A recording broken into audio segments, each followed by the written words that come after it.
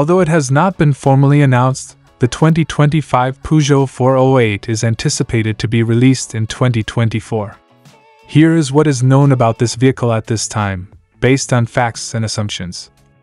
The 408 will combine elements of both the SUV and sedan body types in its crossover SUV design.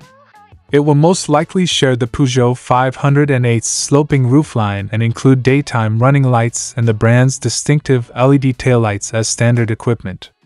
Technical details: the 408 is anticipated to be available with a range of powertrain choices, such as a 1.2-liter turbocharged gas engine, two plug-in hybrid models, 180 and 225 horsepower, and an all-electric variant dubbed the E408 that is set to debut in 2024. There will be an electric range of up to 41 miles and gas mileage estimates for the plug-in hybrid versions ranging from 211 to 270 miles per gallon. Inside, Peugeot's newest iCockpit technology and high-quality materials should make the 408's cabin as fashionable as it looks.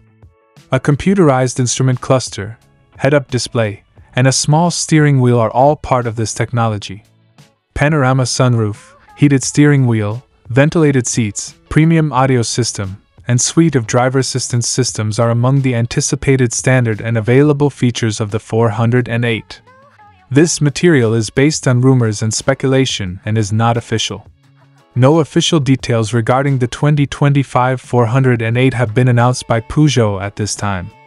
All things considered, the new 2025 Peugeot 408 SUV is shaping up to be a real treat, with a sleek exterior, plenty of powertrain choices, and an opulent cabin to match. In the months to come, we will have to patiently await Peugeot's formal announcement regarding the 408.